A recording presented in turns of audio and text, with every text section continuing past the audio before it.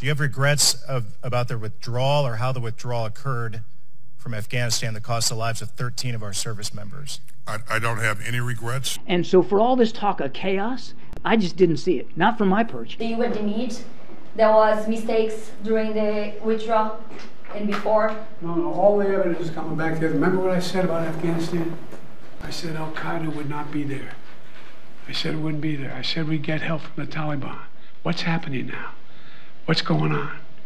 Read your press. I was right. Read your press. No regrets. 13 of our warriors dead. 10 civilians, completely innocent drone strike. 7 of them were children.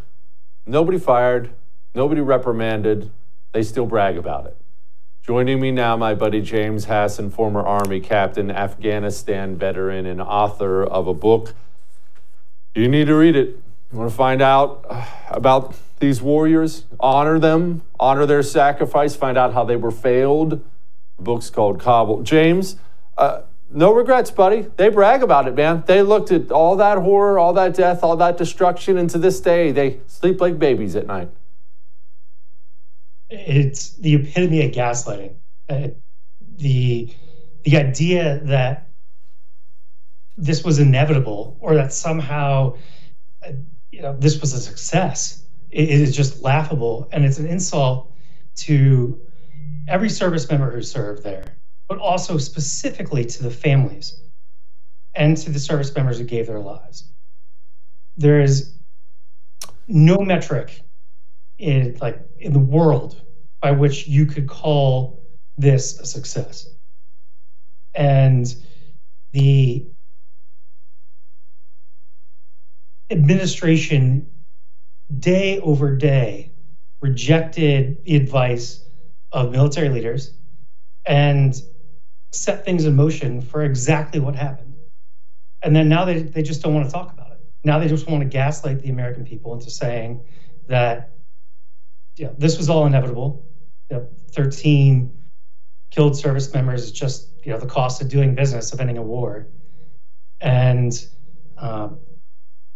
what we outline in our book is that is 100% false. And they're not going to hold themselves to account, but we're going to do it.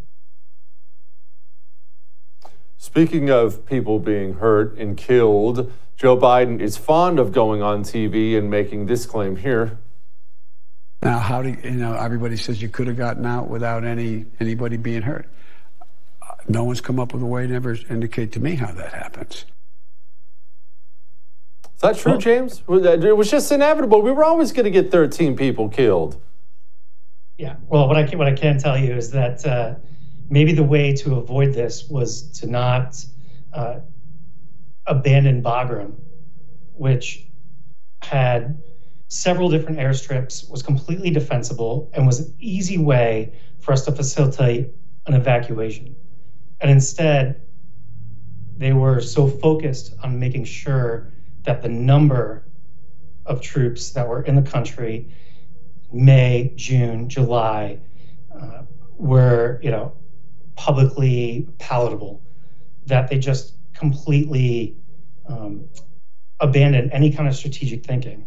It's funny, so I talked to a number of guys who were at Bagram, I talked to a number of intelligence officers, and one thing that they were circulating among themselves is, as you and I would know, when things really suck in the military, the only thing there is to do is joke about it. So they circulated a meme of Sun Tzu, and it said, always abandon your most strategic airfield right in the middle of an evacuation.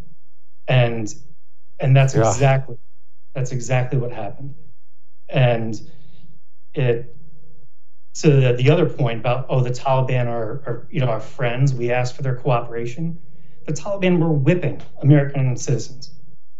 They were ripping up passports. Only days before, they were actively attacking Americans. And somehow now, they're our friends and this is a success. It's an insult to the intelligence of the average American and to anybody who even paid the slightest bit of attention to the scenes that were coming out of that. I don't think a fully planned, successful operation involves civilians falling from airplanes in the last few square miles that the U.S. military still controls in the country. You want to watch our special on George Washington? It's freaking awesome. Well, you can. All you have to do is become a First TV supporter. That gives you access to all of our specials on demand, and it's cake. All you have to go to is thefirsttv.com/support. Thefirsttv.com/support. Become a supporter. Enjoy learning about George Washington.